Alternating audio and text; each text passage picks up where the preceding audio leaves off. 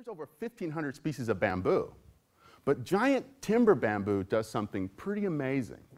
In the first year you water bamboo, nothing happens. In the second year you water it, nothing happens. In the third year you water it, nothing happens. But in the fourth year, 90 feet in 60 days. Don't you want that kind of growth? And everybody wants that kind of growth. I understand that. We want it for ourselves, for our organizations. I get that. But what are you working on today that you won't see any results from, 4, 5, 6 years out? What are you working on today that you won't see any of the results from? And what's interesting about this idea of being that patient watering, what will people say while you're over there? You're over there watering it, what will they say? What are you doing? You crazy? There are always people will doubt you and all that stuff will happen, right? That stuff happens all the time. But when I study successful organizations, successful people, they water anyway.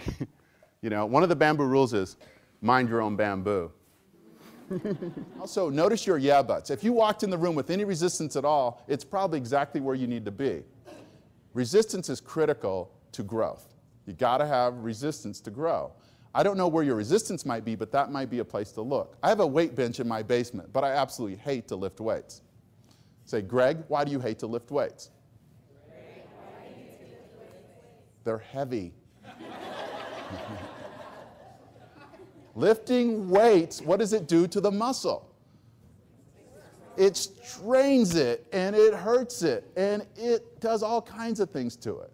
But with the day of rest, it comes back stronger. So whatever you resist is probably where you need to go for growth.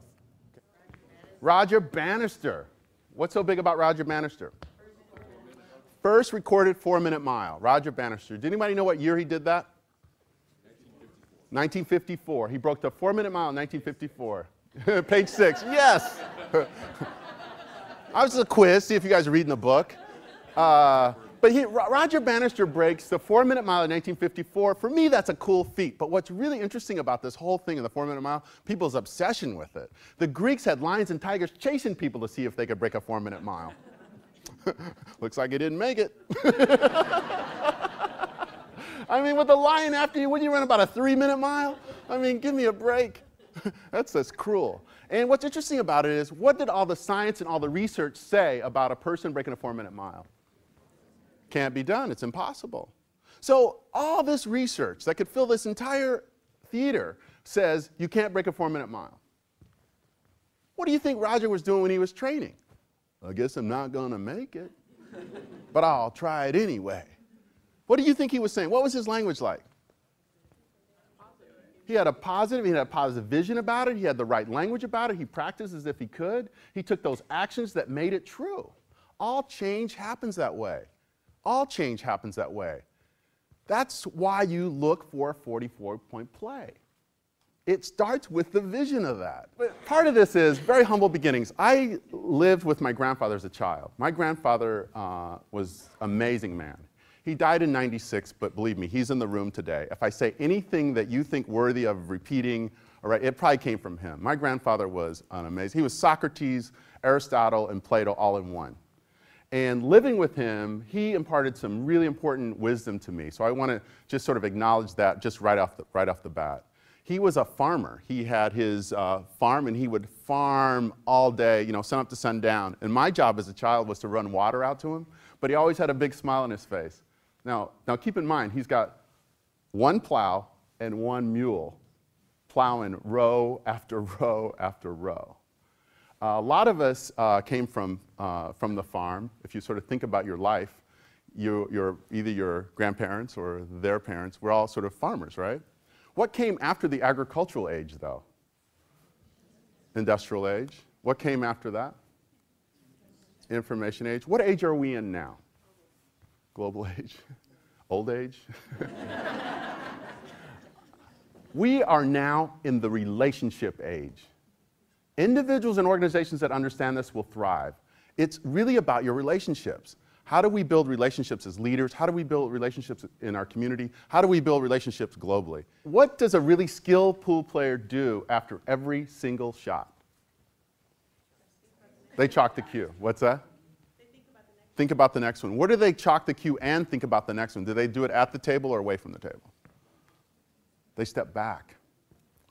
Step back. All of you, step back a little bit. Right now, you're on a little retreat, okay? Just step back a little bit from the business of your life. Step back and take a retreat so you can gain perspective. That's really what this is about. How do I step back from the business of life to gain perspective? Kansas was a #1 rated team in college basketball. They beat them in the NCAA tournament. Bucknell beat them. It's really not that big a deal, but the interview with Coach Flannery after the game was amazing. I watched it and I about fell out of my chair. This is what he said.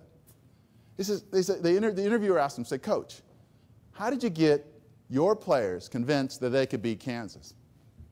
Well, it was simple. I told my players, we can't beat Kansas. He says, they got All-Americans. They're taller, they're faster, they jump higher. They're the #1 team in the country. James Naismith, who invented the game of basketball, coached at Kansas. There is no way we can beat Kansas and its historic history. There's no way we can do it. He says, in fact, I think they got better coaching. Isn't this motivating? He says, but we can play with Kansas for 3 minutes. And if we play with Kansas for 3 minutes, there'll be a commercial break. We could play with it for 3 more minutes, and there will be a commercial break. And then we'll play them for 3 more minutes. Have you ever watched the NCAA tournament game? There's a lot of commercials. And in our life, you can do whatever you wrote down for 3 minutes, but believe you me, there will be a commercial break.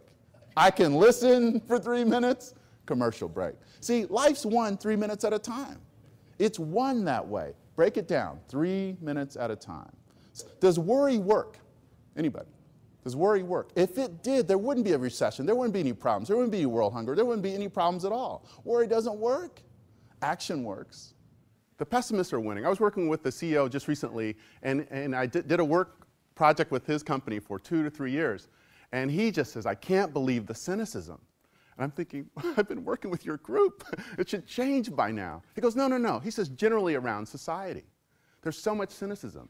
I mean, it's so interesting to me. If I went up to you in a coffee shop somewhere, anywhere, Atlanta, here, Portland, anywhere I was, and I walked up to you and say, gosh, you know, it's pretty tough out there in the economy, you'd probably have something to add to it.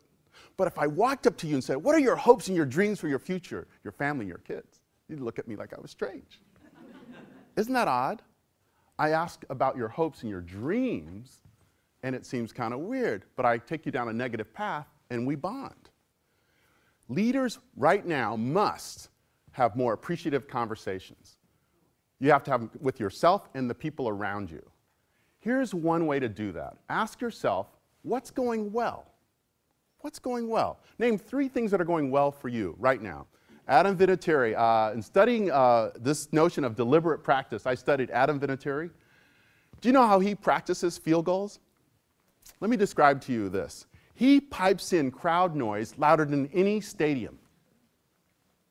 He never takes a practice kick in a casual way. He actually films every single kick, and he studies every single kick. He puts himself under so much pressure in practice that the game is no big deal. That's deliberate practice. So how can you use that analogy in your world? I mean, maybe it's a negotiation you have to do. Maybe it's your writing. Whatever it might be, practice it deliberately. Look at what you're doing. That's what great people do. They get better over time. They get better, and they improve, and they improve, and they improve. What do you need to deliberately practice?